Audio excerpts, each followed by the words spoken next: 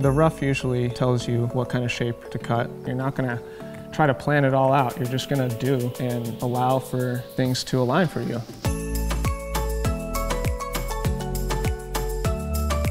Hey guys, we are at the Tucson Gem and Mineral Show, and we are with Nolan Sponsler, who is a professional gem cutter and goldsmith, and I understand you have some pretty cool pieces to show us today. Yes, I do. I'm going in totally blind, okay, so I cool. have no clue what we're about to see. Here's the first one for you.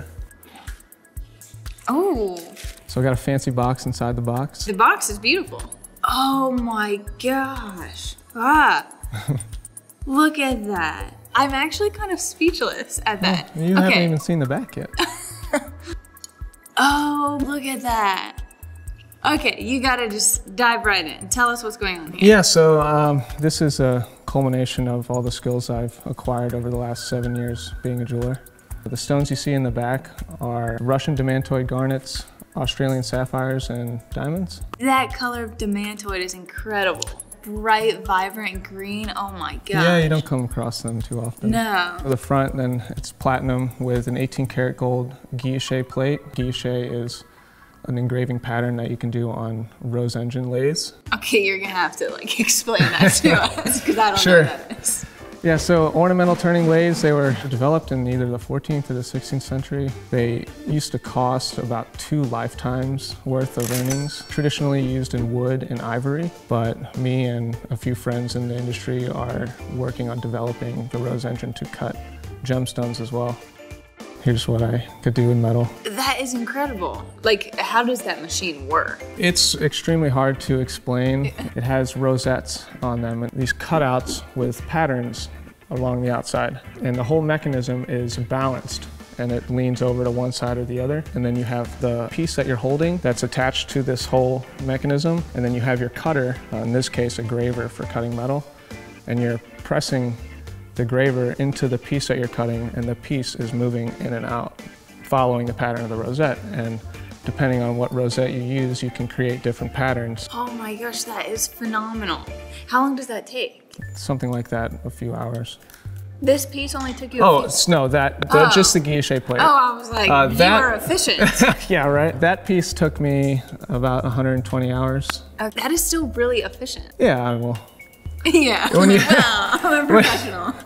No, I mean, when you do it for so long, you get quicker at it. So. Okay, so you're obviously young. You said 7 years. I started in 2015. So 2015, you're like 5 years old. How did you get into jewelry making? My junior year of college, some tragic thing happened where me and my roommates were actually involved in an armed robbery at our apartment. They opened fire on us, and I witnessed my roommate get shot in the face right in front of me. Oh my gosh. And that experience led me to dropping out. I was dealing with mental issues, PTSD and social anxiety. I didn't have any money, and I wasn't going to school anymore, so I had a friend who was a jeweler, and they were looking for an apprentice. So I just said, why not? About 2 years into working there, I worked out of those issues and found myself with some jewelry skills. I wanted to find a way that I could branch out on my own.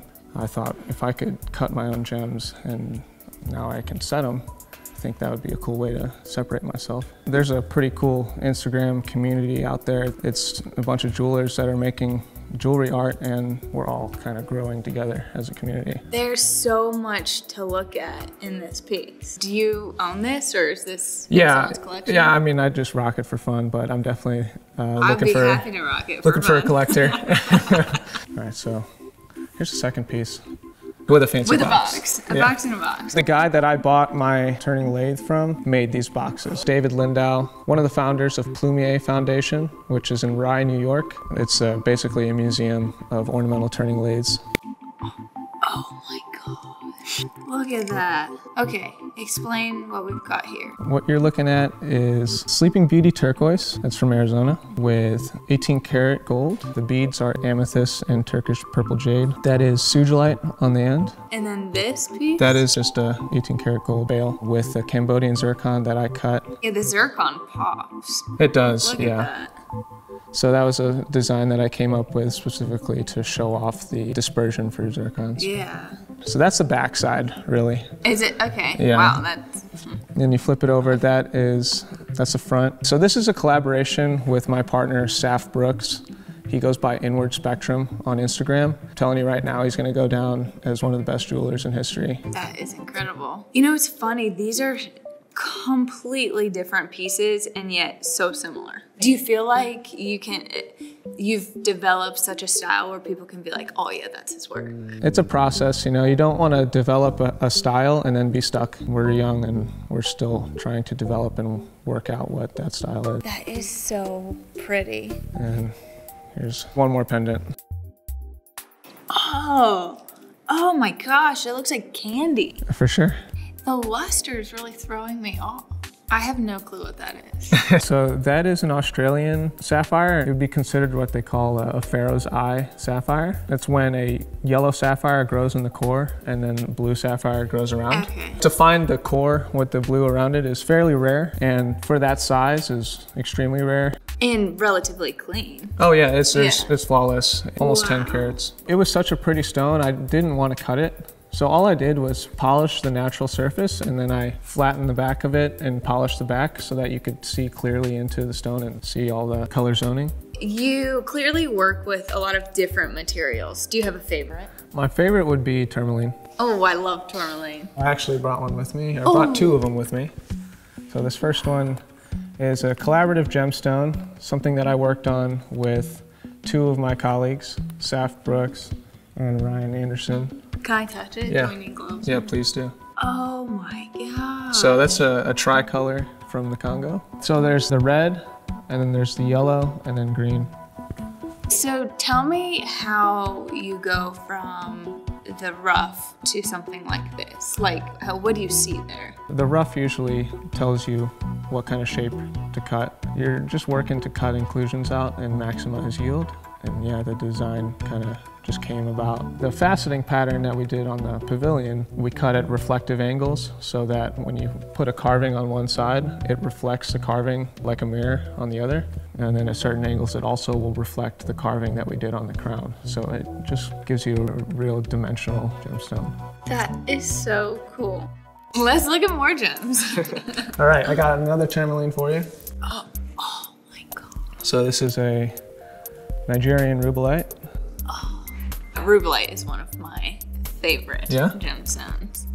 And that color is incredible. Yeah, it's as good as it gets. All of that detail is on the base, and then you can see it through the crown. Yeah. Tourmaline can be a huge pain because the way that it's mined in a lot of places, they're blasting it out of the ground. Those blasts can make it really fragile. Before coming to Tucson, I had gotten this Nigerian tourmaline out of this specific pocket in Nigeria that were watermelon colored, and they had a pink core with the green rind on it. And they're really cool stones, and I preformed it, and it didn't crack when I preformed it, so I thought, okay, maybe this will work.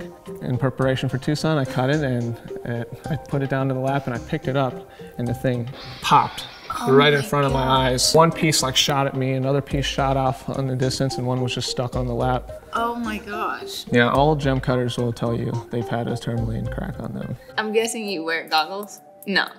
From a distance, you don't use any sort of magnification when you're doing this? I'll use a loop if I need to check facet meets and such, but for the most part, I can see it pretty well. My eyes have never been that good. That's incredible. Next one, let's go with these topazes. So I cut this pair for an amazing couple. Look at that. Yeah, those are natural topazes from Brazil. The pattern in there is called the Infinite Love pattern, and that's the Star of David with a heart within it, and then the infinity symbol within the heart. I love that. This is right along the same kind of design, but with using the new tools that I have developed.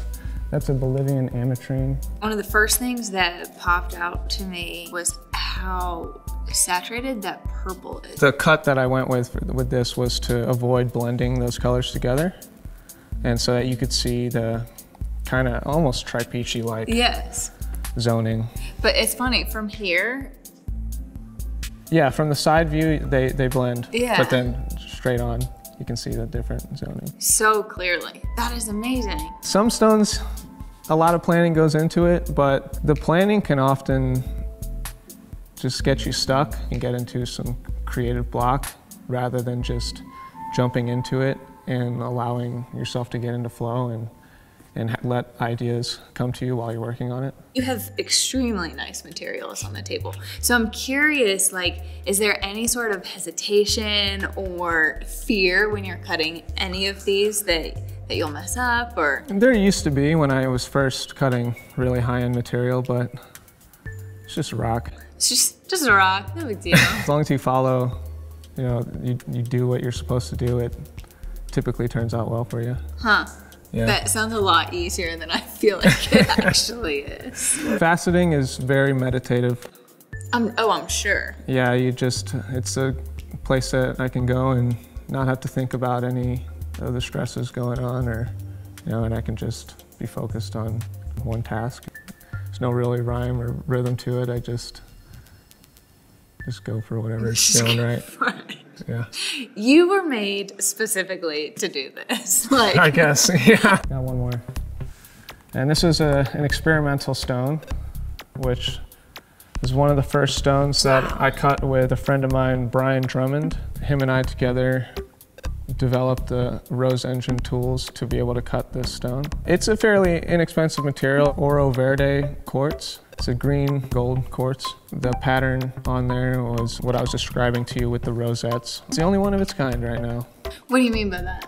Meaning that the entire stone was carved with the rose engine. We're going to continue developing these new tools, as well as find purposes for old tools. I recently just acquired an ornamental lathe from 1890. Traditionally, this machine was used to make the patterns on banknotes. We're going to convert it to cut gems, to do some new designs that no one's ever seen before. That is incredible. You have made something of yourself very quickly for how young you are.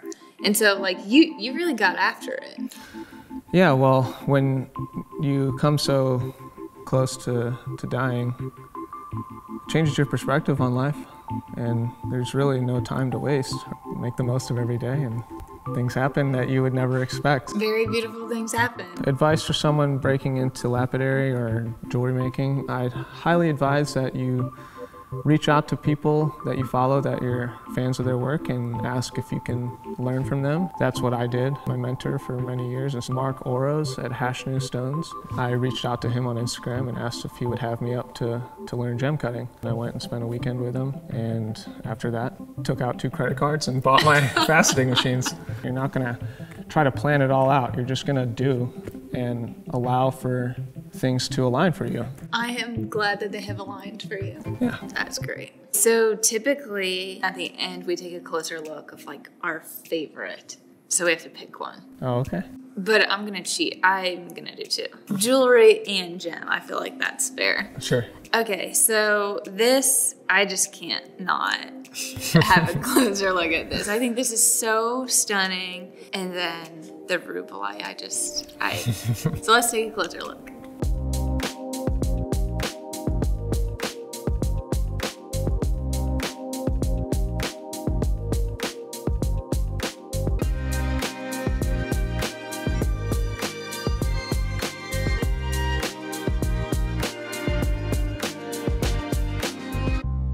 Nolan, thank you so much for coming on the channel. We've seen so many different types of materials, designs. You're so talented and we're really grateful to have you. If you guys want to learn more about a variety of other materials, go to gemstones.com where you can learn about every gem your heart desires. Make sure to keep up with Nolan on Instagram and TikTok, and we'll include his handles for you below. Don't forget to like, subscribe, and ring that bell so you don't miss out on any of our future videos. Thanks for watching.